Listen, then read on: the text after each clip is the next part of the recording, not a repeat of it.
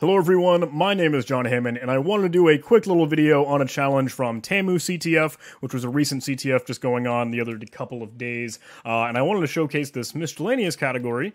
There's a challenge in here called Blind that I thought was kind of cool and kind of neat, so I wanted to showcase this. All it does, it gives us a little netcat command to go ahead and connect to it. I'll fire up my terminal so we can work with this. I'll move into a TAMU directory, and I'll make a directory blind so we have a spot to work in. And I'm going to go ahead and make a simple connect.sh script that we can just slap that in so we have a good practice saved for how we're going to actually interact with that. So, okay, let's go ahead and mark that executable so we can work with it, and let's go ahead and connect. All it does is it says execute, and then we can seemingly type in anything we want, but the question is what's going to really happen once we hit enter. What's this returning is this number 127, which is kind of odd and kind of weird, but considering that it's saying execute, maybe that means we can execute code. But what kind of code are we executing? We don't know. I guess right now we're blind, right? So we could try things that you would normally expect on a Windows machine like ls, and that gives us the number 0. We could try who am I, and that gives us the number 0, etc. But we don't get to see the output of the actual command that we might be running. So that's kind of a hiccup, because maybe that number that's returned to us is in fact the return code, or kind of the exit status of what we're trying to run. So I thought, what do I do with this? I can't see any output. We can't redirect it to things, like maybe 1 can redirect to standard error or something. I guess that didn't seem to work. We still don't get any output whatsoever. I wanted to try things. Well, maybe I could have it reach out to an external server, and I could post the command output there and actually be able to see it. So I tried to do things like curl to say, like actually reach out to a web page, or wget, or ping. But this 127 command that was repeatedly being returned to me, that status, that return code, is telling me, well, hey, we don't have this command. We don't have this accessible to this instance that we're connecting to. Seemingly, what we're able to do, though, is run these commands locally, and that 0 is going to tell us that it was successfully able to run the command. Because the exit status of anything that succeeds is going to be 0. So in bash, that $? will return the value of the last command's return code, or kind of the exit status. You could do some research on that if you wanted to. Bash, let's see, I'll get to bash return code. After a script terminates, that variable from the command line will give the exit status of that script or the command that was executed, and 0 is on success, or an integer in the range of 1 to 55. So we saw that 127 repeatedly. Is that mentioned here? Yeah. So a command that doesn't exist, like a bonus command or something that we don't know what it is, bash doesn't have that in its system, it's not going to be able to return that or run it, so it's going to exit with the status code of, or return code of 127. So we know, okay, that's what we're up against. When we connect, what could we do though? We don't have the output of ls or anything on the system. We could kind of grep around or look for things. Maybe there is in fact a flag.txt file there. Turns out there is. Cat flag is going to return 1 because, okay, that file's not there, but maybe cat flag.txt is returning 0 because that does exist. But I can't use Python to go ahead and send it somewhere. I can't use curl or ping or anything to exfil that data out. So what can we do? I had this thought, I had this idea. Because it's blind, right, maybe we can do kind of a technique similar to blind SQL injection where we could determine what values are in that flag.txt file. So the way that I was going to do this was I was going to cat flag.txt, and then I was going to actually cut with a delimiter here. Not a delimiter, sorry, but a count of what number or what index that I really want to get. So if I could do cut taxi, that would successfully run. But how could we determine what that value is? Well, we could grep for something that might be returning. So the flag format for this competition is gigem, or Gigem, and that would have a curly braces following that, unless it's otherwise specified. So I could, knowing that I'm getting the first letter, I could grep for G, and that will give me a 0, and that was a success. If I were to do something else, like cat flag, cut, taxi, 1, grep, and then like A, or letter that I know is wrong, in this case, it's going to return a 1. So we could do some testing, and we could actually figure out the entire flag using this method. So let me show you how to do this. I ended up doing this in a Python script. So I'll go ahead and create one here. I'll say my shebang line as user bin environment Python, and let's grab the host and port here so I could connect to it with Pwn tools. Paste that in. Host can equal just that as a string, and we'll say port can equal that. So we can specify a dummy variable like s to go ahead and connect to it on that host and port. And let's just open it up, close it, and let's see what it returns for us. Let's go ahead and run that script. Okay, so we open the connection and we were prompted with execute, just as we were doing when we were automating or interacting it with Netcat. Now we're automating it with Python. Because we're going to be doing a lot of brute force, I'm actually going to turn off those kind of opening, closing messages from Pwn tools. The way I do that is just set the log level to critical in Pwn tools context. And then we could do something, like we could go ahead and specify a command, and we know that is going to be catflag.text piped to cut text C1, and then we can grep for something like G, right? So let's go ahead and try and send that. Send line, command, and then let's go ahead and see what that returns for us. Here we go. Okay, so it looks like it was asking for execute. We sent it a command, and then we got our 0 back and a new line and our execute. So let's try and carve out that return code. Let's say return code can equal s receive until, so that way I can split until my new line character. I'll say drop equals true, so that's not included. And let's go ahead and print out that return code. And that's just going to give me a 0 as in bytes. So I will go ahead and decode that from Latin 1, because that's pretty safe for results. And let's mark that as an integer, because right now it is a string. There we go. Okay, so now we have the numeric value 0 for the return code of the command that we just sent. But we need to actually start to brute force the characters within that flag. So what I'm going to do is I'm actually just going to create a little dummy flag flag.text, and we can say gigum, this is a dummy flag. Good enough? So if I were to cat out that dummy flag, just kind of testing locally, we can cut text C1, we can grep for G, and that did return for us. But if I were to grep 2, and I was used like, or cut up to 2, grep GI, that would fail, because the way that we're using grep and cut is that cut is actually just getting that specific index. So if I want to grab the full one, we could use a -2 to grab everything up until that number. You could also do that the other way and start from that second position forward.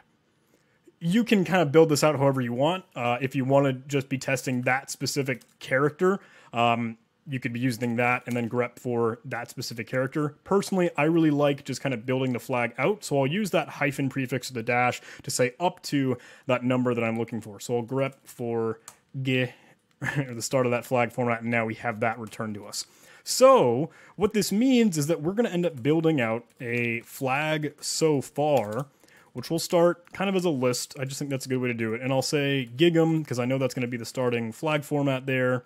And let's say, we'll use the F strings within Python. Let's say our command will equal an F string with the length of our flag so far. And we'll grep for that flag so far. That F string will allow us to put those variables in there. Problem is, we need to actually build out and test what the next character might be. So let's go ahead and grab every single possible string character. I will import string. Actually, let's do a from string import printable so we can have them all readily available to us. And let's start to hammer this thing. I'm going to open up a new connection every single time just because I want to know without any issues that, okay, it's connecting just fine. And let's try to... Let's verify that command will work just fine for us. Let's get the return code first. Let's run our script. Blah, blah, blah. Oh, we do need to actually hit the receive command. We just don't want to print it out. Okay, so we're getting a 2, and that failed because... What's happening? Flag so far can be G, right?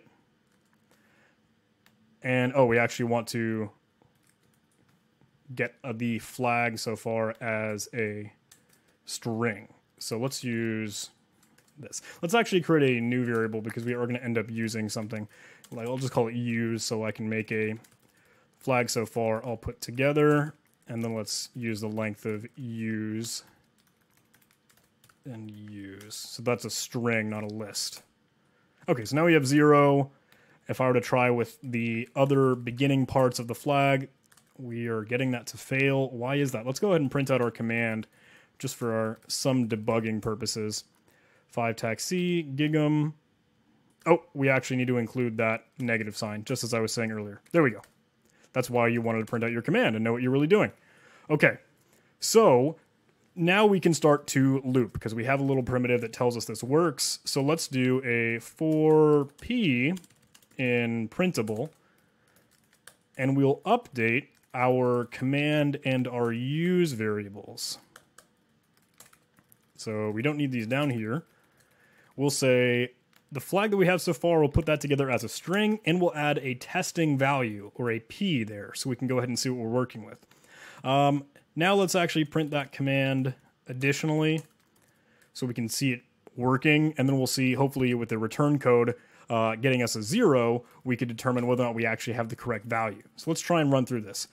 G0, 1, G1, 1, etc. All of those are failing. Eventually we'll get to an I, and you can see that right here. That I did give us a return code of 0. So we know, okay, that's the correct character. That's the correct next character.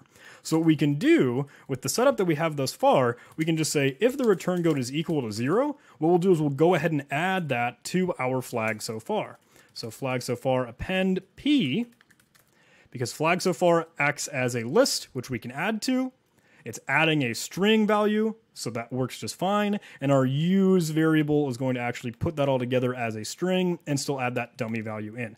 We're actually going to break, so we start to reset kind of the brute force method that we're using. This while one is just kind of like, hey, do this repeatedly, keep adding and adding to the flag as we find new characters, and our for loop is just going to be going through each potential character that could work for us. So now we can watch this happen one more time and see if that GEM thing starts to grow. Will it successfully add that I? And you can see down here, it did. So that works for us. We know now what the beginning prefix of the flag is, so we can kind of optimize our script. Let's say gigum with our curly braces, and let's go ahead and run through this. Okay, I'm going to end up pausing the video here, and we'll actually let this roll through and see how it develops the flag, and then we can talk about this more as we get back to it. Okay, so now we're getting to a trouble spot. It was able to build out the word reverse in LeetSpeak, but what we're going to end up seeing happening next is that the way that the strings and the characters listed in that string.printable variable are in order, we have kind of a ampersand symbol and a hashtag symbol like a bash comment. So the ampersand would normally background a task within bash, and that's going to be problematic because it's going to think it succeeded, and then it will start to try things and it won't be able to determine the rest of this get for us, or the rest of our grep and cut. So we'll have to remove that one, and we should also probably remove the hashtag symbol or the pound symbol, because you can see, okay, we're totally failing and we don't have the whole flag built out yet. So what I'm going to do is I'm going to take that printable variable, I'm just going to set it to the same value of printable where I am removing that ampersand. There we go. And we probably want to do the same with the $sign. That was a kind of an accidental typo, but it might try to read a variable that doesn't exist either. And since we're doing that, we can expect there to be underscores trying to separate words. So let's actually go ahead and remove underscores and kind of place them at the beginning of our list here. And we can also do that for the ending curly brace. So let's do printable equals printable plus, or excuse me, at the very, very beginning, we can go ahead and add our underscore and then a closing parenthesis or closing curly brace. So now let's see how we look. Oh, because we've built this so far the way that we have, we can actually just copy out everything that we already know within the flag and then just specify that's what we're going to start with. So now let's run this, and we can see the underscore worked for us. Now that was added successfully, and we'll start to work through the rest of the flag with that methodology. Cool. Okay, so at this point, we have found the full flag with the ending curly brace here. It's grepping for Gig'em, reverse shells, and it's still trying other characters because of our wow one loop. But we know, kind of as the human eye here, that because we have that ending curly brace, we found the full flag. So the flag is reverse shells, and I'm curious how this kind of would have been solved with a reverse shell, because I didn't seem to be able to get one just kind of on my own. Maybe there was some other syntax, some commands that I wasn't thinking of, but maybe that would be able to pull you out of that blind shell.